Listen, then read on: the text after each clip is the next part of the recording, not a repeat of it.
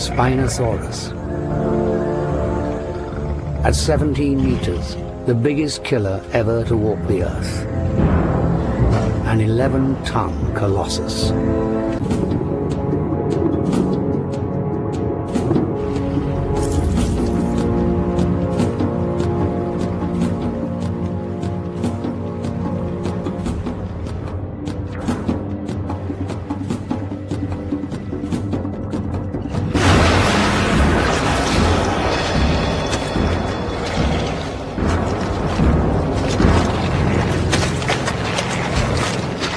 Spinosaurus's conical teeth evolved to grip prey rather than tear off flesh.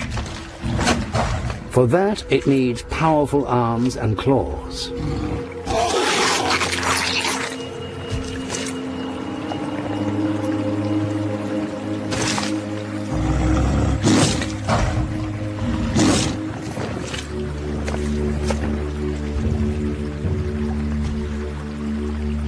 With prey plentiful, Spinosaurus can afford to be wasteful, a fact which other dinosaurs take full advantage of.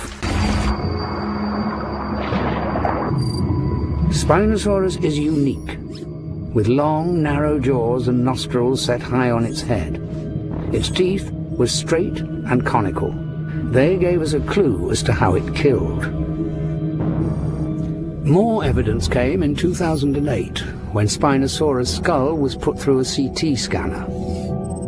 It revealed a curious pattern of holes and sinuses in the snout that looked just like those of crocodiles. It's thought these contained pressure sensors. Sensors that, like a crocodile, can detect prey, making it perfectly adapted to hunting in water.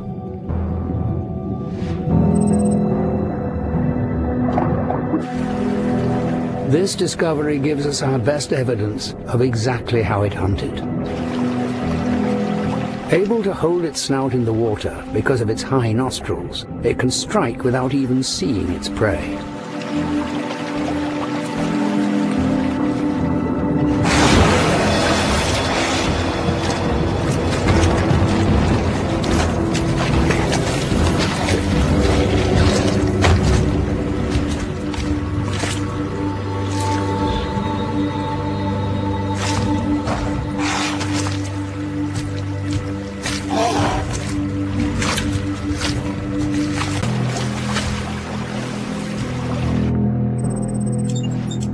We can assume so much about the diet of Spinosaurus because its fossilized teeth are commonly found with the remains of the giant sawfish. And more recent discoveries appear to provide even more direct evidence. In 2005, a Spinosaur fossil was found with a sawfish vertebra stuck in a tooth socket. And another discovered in 2008 had a fragment of a sawfish barb apparently embedded in its jaw.